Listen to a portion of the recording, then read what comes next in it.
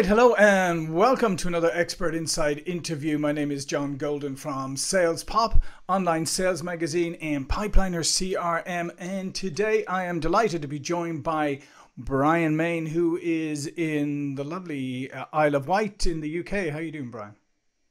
Doing really good. Great to connect with you, John. Yeah, absolutely. And Brian's a global speaker on personal development, seminar leader, author of 4 books on personal development, and the creator of the empowerment techniques, goal mapping, life mapping, action mapping, and self-mapping. And have worked with organizations like Microsoft, IBM, Disney, and a whole host of others. And what we're going to talk about today is goal mapping. Let's go back to the start, Brian, and tell me a little bit about how you came up with the goal mapping concept and idea in the first place and why you did.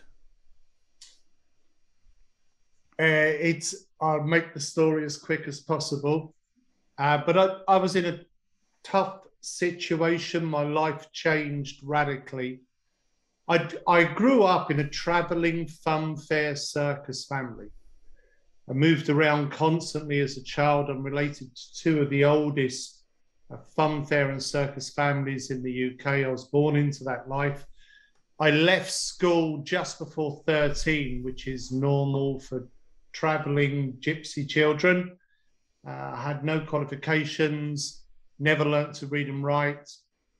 And I worked for my father's funfair business, which traveled around the country, but also came here to where I still live, the Isle of Wight. And we would open up the amusements for the tourist industry. And that business really thrived for many years. And so from 13 onwards, I worked full-time for my father. I became one of the youngest licensees in England. In fact, I was the youngest licensee ever. When I was granted a liquor and entertainment license at age 18, opened a disco, again for the tourist industry. I did really well with all of that. I was very wealthy, very young, but I obviously had quite an unusual life, early sales and entrepreneur career. Mm-hmm. And then things changed for me at age 29 when tourism ended on the Isle of Wight because affordable airfare prices come down in the late 1980s, and English people started taking their main summer holiday in the Mediterranean rather than in England. And so here on the Isle of Wight, we saw tourism ending. My family business, my father's family business, also ended. And so at age 29, I was in a lot of debt, £1 million of debt. No qualifications. My home had been repossessed. It was a really terrible situation. And because of not being able to read and write at age 29, no qualifications, never had a proper job. There was not so many options open to me. I didn't know what I would do. But some friends offered me a position in their direct sales team that they'd started up. They had about 20, 30 people in the team. And they asked if I would join them. And I did. I wasn't successful in my sales at first, but it became the greatest turning and blessing in my life, because in joining the sales team, it started me on a new career path. And in particular, it introduced me to the concept of personal development. Right. And I used personal development, and in particular the science of positive thinking, to help myself develop myself as a person and obviously advance my career. In particular, what I focused on with the goal setting and the positive thinking was overcoming my learning challenges and teaching myself to read well. And once I learned to read, the thing I wanted to read more and more of was personal development, right, and motivational psychology. And I use it in every area of my life. I use it in my sales life, and my sales figures rose from the lowest in the team to the highest. And I used it in personal life and other areas, and gradually my life transformed. And as my life changed, lots of other people around me wanted to know how I'd achieve those changes. And so that led me into making presentations. And the thing that I was really interested in right from the beginning of my personal development journey in 1993 was what are the best techniques? You know, a lot of people know personal development, but they don't always use it. It's a book that sits on their bookshelf somewhere. If you have some great tools and techniques that help you put it into practice, it makes all the difference. So I wanted to learn techniques of goal setting, self-motivation, positive thinking, personal responsibility. And it was really that search for good techniques that led me into the goal mapping system. Yeah, that's a great story, fantastic story. And you know, having grown up in Ireland myself, I'm very familiar with the types of traveling carnival circuses or whatever it is. So whereabouts in Ireland did you go? Dublin. I've just come back from Dublin. I've been running a workshop there. Oh, fantastic! Just like 2-3 weeks ago now. Yeah. Oh, that's wonderful city. Really lovely people. But I remember, and in fact, even in school, it used to be one of the most exciting parts of the year when the circus used to come across the road from us in this green space. I think it was Duffy's or one of those. I can't remember. But it used to be really exciting when they come and set up their tents. But one of the interesting things that you mentioned, Brian, that I want to focus in on is that. And I think people underestimate this sometimes, is that you were able to get a job in sales, right? I mean, somebody offered you a job in sales, and people often look down their noses at sales jobs, or they think they're, you know, terrible, or they think they're, you know, because popular culture has projected them that way and all of that. However, I mean, we see it differently. We see sales as one of the most wonderful things you can do in helping people. But it is an amazing thing is that you were able to go into sales, and sales was the place that gave you your first foothold. Yeah, okay. So I was one of those people that looked down on sales. I've got to be honest. You know, I took the sales job out of desperation, not out of desire.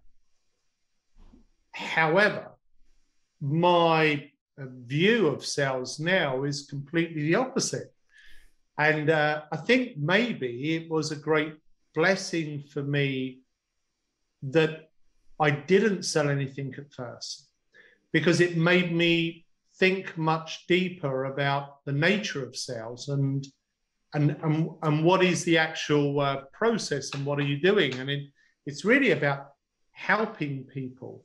I had a picture in my mind that it was about manipulating people. Sales is about getting people to buy something they really don't want. And if you're a really smart salesperson, you trick them into buying something.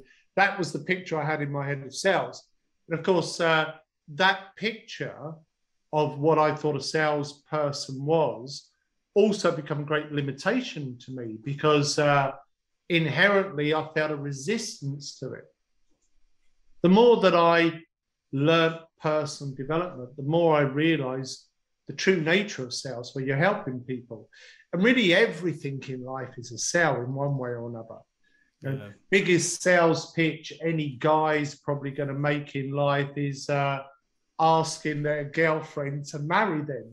I mean, that's pretty big sales pitch. But there are, you know, constantly sales.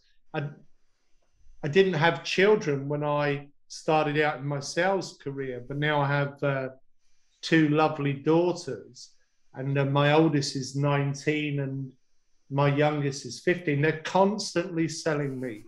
They're constantly pitching me on what it is that they think is a good idea and where we should go and what we should do and all of those things. So I think it just depends on your mindset and how you're seeing sales. And it is unfortunate that some people have a negative picture of what it's about. And even some salespeople, I think, when they're first starting out, a little bit unsure about themselves, like I was. When the picture changed in my mind about what I was really doing and how I was helping people, that's when I started to see my success really escalate. Yeah, and so you started getting into personal development and read books, and I think a lot of people start on that process, and I think sometimes those books kind of sit on the shelf, or now they sit in your virtually in your Kindle or whatever, as a reminder of what you haven't done as opposed to what you have done. Yeah. And so, what made you actually take the step to actually implement these things as opposed to kind of buy the book, flick through the first few chapters, and then just give it up and buy another one a couple of months later? In the early days, it was desperation, no doubt about it. So we are all born with two types of motivation. One type of motivation, move away from pain, is one motivation we are born with. Another motivation we are born with is move towards pleasure. And these two aspects of motivation, pain and pleasure, are inherent in us. And sometimes what motivates us in life is to move out of pain. And for me, when I first got into sales, I was in £1 million of debt. I was homeless. I had been unemployed before I started with sales. My parents were 65. It was their family business that crashed. And so my mother and father's home was going to be repossessed, like mine had been repossessed. And I was determined at 65 they wouldn't lose their home. And so it was a sort of do or die moment. I just knew that there aren't many options open to me. I've got to really make this work. And so when I went to the personal development workshop and they laid out the psychology of sales success and how there is a science to positive thinking and goal setting, and if you understand it, you can use it to great effect. And that, it just rung the bell for me. And so I was in a situation where I was prepared to suspend all of my suspicion, and I was cynical, really. I didn't believe personal development was going to help me. I thought that was new age nonsense, some psychobabble stuff. But the guy that run the training program was really cool. He made it really simple. It made a lot of sense. And I suspended my disbelief and I said, okay, I'm going to throw myself at this for 1 year, and we're going to measure the results and we're going to see what it can achieve. And then, although it took me 10 years to pay back my £1 million debt, but within 18 months, I'd made such great progress that I knew this is a major turning point in my life. And there was also then a turn in the motivation, because within 18 months, I had money coming in. I'd structured a deal to pay off the debt. I could see the path and the future. And a different motivation then become the dominant pull rather than a push. And that was to make a difference. So sometimes pain motivation, and for me the pain was, oh my God, I've got to do something for my parents and myself. But then pleasure motivation, because we don't want to spend our life being motivated by pain. Yeah. That creates a very sort of ego-driven, goal-setting mentality that's not always good for us. Pleasure motivation is more about having a purpose. And I felt, even to this day, I feel enormously grateful to the man, the trainer that introduced me to personal development. And he sadly died quite young. I had him as my coach for 4 or 5 years, and he died young. And I decided, well, I'm going to teach personal development, and I'm going to help people in the way that he helped me. And I'm going to help as many people as I can. And so that became very much a pleasure forward-looking motivation. Right. How much can I achieve while I'm here? So in the early days, definitely it was pain motivation. Right. But then it transformed as I gradually moved out of pain, felt some financial security, could see, here's my income for the year ahead, and into them much more pleasure-based motivation. Right. Okay, so then you, I mean, over time obviously took time, but you eventually you developed your goal mapping system. Do you want to kind of talk us through what the elements of that are? Yeah, so I had a really tough time at school, partly because of my gypsy lifestyle. I was only in a school for 2 or 3 months. We would move to a new location. I'd be in a new school, then a new school, and not much school. So only about 5 months school each year, divided between different schools. Never sat an exam in my life. And then when I never learned to read and write until I was 30 years old, and it was personal development that helped me learn to read and write. And as my life started to improve, the question that kept coming to my mind was, why are we not teaching simple, positive thinking and goal setting in our schools, Right. in state education to our children as standard? And I realized, well, goal setting is a science. There is a right way and a wrong way. And if someone, especially a young child, is not setting the goal in the right way, the chances are they won't achieve the goal. That leads them into then some false belief that they're not capable, when really they probably could do it if they set the goal in the right way. And so I focused all of my reading and all of my spare time and my research into what is the absolute most powerful way to set goals. And it led me into this flash of insight, which has become goal mapping. And in essence, the thing that makes goal mapping unique and powerful, and the reason why it's now reached more than 5 million people around the world, is the balanced combination of words and pictures. We have two sides to our brain, left hemisphere, right hemisphere. Left side of the brain generally is the logical brain, conscious mind, and the left brain is thinking in words. The right brain, creative mind, is thinking mostly in pictures or imagery. Right. And we absolutely need to engage both sides of the brain, whole brain, when we're setting goals. So we need to set the goals in both words for the left brain conscious mind, but also pictures, right brain, creative mind. And it's the right brain creative mind that also connects with our subconscious mind, which works like our own personal autopilot and moves us towards the achievement of the goal. And the strange thing is this goal mapping system came to me like a flash of insight, driving my car late at night through London after thinking about this question intensely for many, many months. And I saw the whole of the goal map complete, and I can share my screen and show an image. Yeah, please do.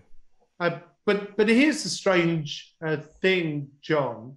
The more research I did, and much of the research was actually after I started teaching it, but actually what I saw in the research was that this system of using words and pictures to set your goals is ancient. It's been around for thousands of years in different cultures around the world. They have slightly different names for it. So affirmation with the words, visualization with the pictures. Or in India, they will say a mantra with the words, a chant, and a yantra with the pictures. You also find it in Buddhism, in other cultures. So in a goal map, we've got this combination of words and pictures, and right in the very center, we've got a main goal. And then on either side of the main goal, we have more goals. Now, in a goal map, all of the goals can be from different areas of your life, or they can all be focused on one area, such as sales success. And then at the top of the map is why you want the goal. So what are your main motivating reasons? And then a timeline. So we have a start date and an achievement date. And then we have a simple action plan. So what are the things you need to do to move along your path towards the achievement of your goals? And then the final step is who's going to be involved? Is it just you? Are there other people? If the who is you, then you state in words and pictures the way of being. So being focused, being motivated, being inspired. Sometimes the who is another person. It's going to be someone teaching you something or coaching you. If it's a personal goal map, maybe it's friends and family supporting you. Or if it's more of a work goal map, perhaps it's your manager or mentor or someone that's working with you. But by going through these 7 steps, words and pictures, it helps to stimulate both sides of the brain, left brain, right brain.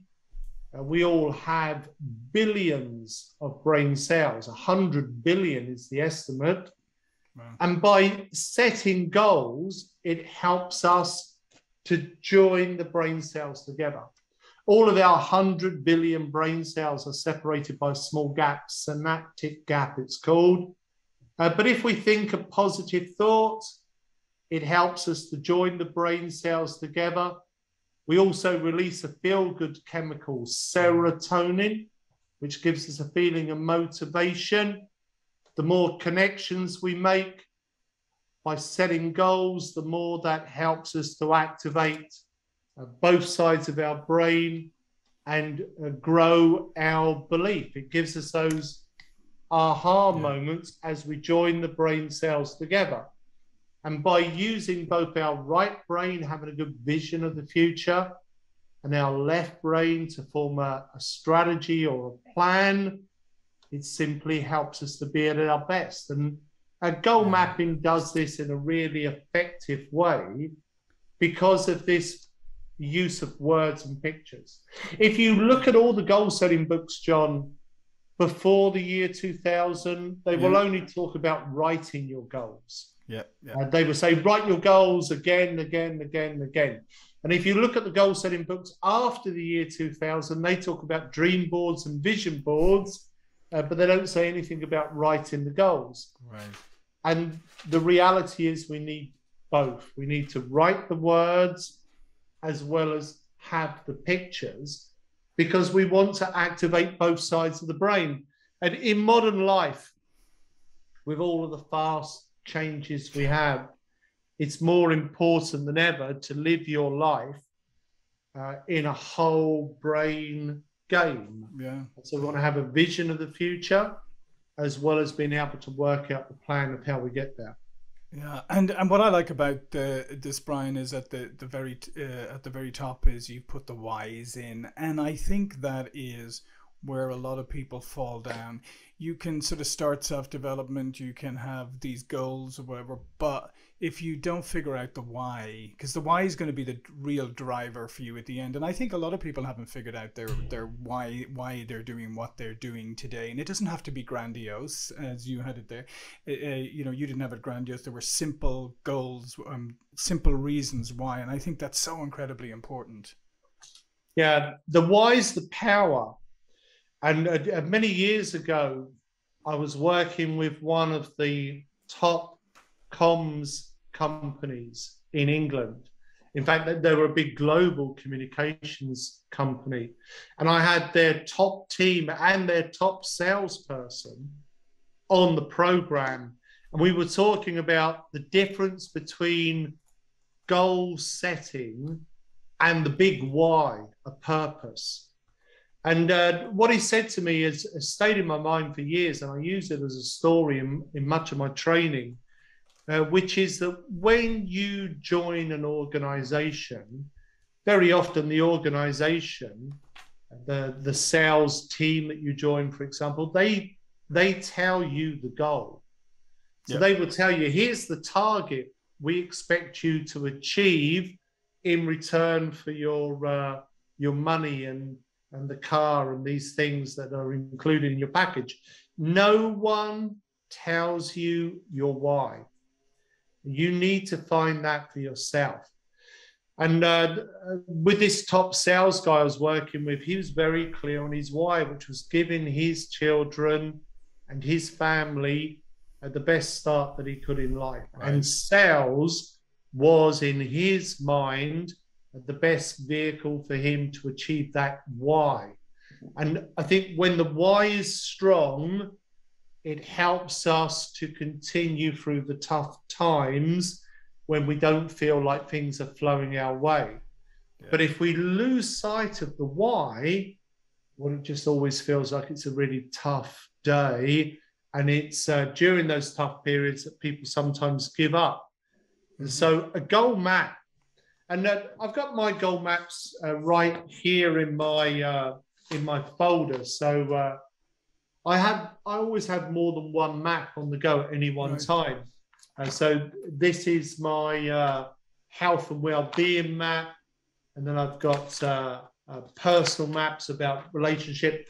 This is my business goal map, and you can see it's next door to my to-do list here, because you can drill down into detail. It's not just about having a goal, it's also the steps and the action plan you need to follow in order to achieve the goal. But it really helps me stay connected to why I choose to continue on my path, pay the price. In any goal we set, there's going to be a price to pay. Yep. Time and effort and self-belief and some sacrifice. But if you're clear on the why, you're going to follow through. Lose sight of the why, and whether it's sales or anything else, you drop out. Yeah, no, 100%. That's why I think the why is just so incredibly important, and I think it's fantastic that the way you've laid this out. Listen, all of Brian's information is going to be below this video, but before we go, Brian, please do tell people a little bit more about yourself and what you do. And so I work on an international basis. I have high-level clients such as Microsoft, Siemens, Disney, Coca-Cola, Amazon recently contacted me, one of the senior execs here in England. They want to do goal mapping with Amazon, but I'm also working with general public. I run regular monthly workshops and evening masterclasses, and we have a lot of people, salespeople, therapists, coaches, trainers, that choose to also teach the goal mapping system. We have a certification program. You can test out goal mapping for yourself, have your own experience, create your own map for absolutely free. You can go to goalmapping.com and you can download the free printable paper templates if you want to draw your map on paper. But as a professional, I really recommend that you use the online software. And there is a free level of the software. You can watch an hour of the goal mapping workshop presented by me, and you can create a free goal map, and you can update it, change it, you can do a lot of things. And we make all of that freely available so people can try it. And if they like it and they want to watch more video and do more maps, and then they can upgrade to one of our premium levels. Fantastic. Well, listen, thanks again, Brian. This has been so interesting. I would really encourage people to go check it out. Go check it out. Do the free. Go online. Put a goal map together for yourself and see what difference it makes. So try it out. I really recommend it. Again, thank you, Brian. Thank you all for watching and listening, and I'll see you all again very soon. Thank you. Thank you, John. Pleasure to be with you.